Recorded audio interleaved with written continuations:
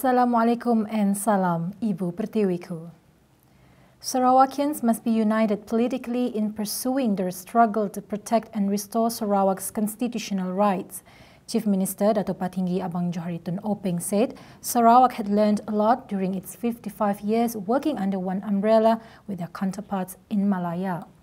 Abang Johari lamented that, due to loss in consensus caused by lack of representatives from Sarawak, Sarawak had lost its power and its oil reserves. Abang Johari said Sarawak must be independent in certain things, especially as it strives to get back the Sarawak rights that has been eroded. He added the restoration of Sarawak's rights had been in the party's manifesto since the last state election, which was led by the previous Chief Minister, Tan Sri Adnan Satem.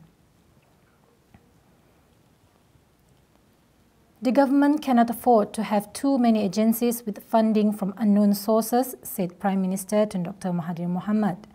He added the government is in the midst of collecting data on the officials and staff to find out whether they were involved in politics.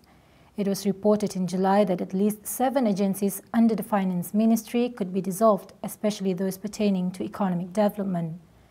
In May, Dr. Mahathir announced that the Land Public Transport Commission (SPAD) and several other government agencies deemed as political or non-essential will be abolished and redeployed, including the National Professors Council (MPN), Special Affairs Department (JASA), the Residents Representatives Committee (JPP), and Malaysian External Intelligence Organisation (MEIO).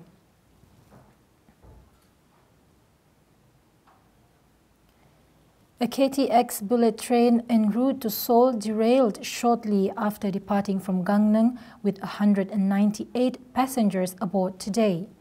No casualties were reported and 14 passengers suffering from minor injuries were transferred to nearby hospitals. An official from the Korea Railroad Corp, Korail, said the train left the city located 237 kilometers east of Seoul and went off track around 5 minutes after departing while approaching Jinbu Station at around 7:35 a.m. Almost all of the train's 10 cars went off the tracks due to a yet-to-be-determined reason. Therefore, Korail said an investigation is still being carried out to determine the cause of the derailment.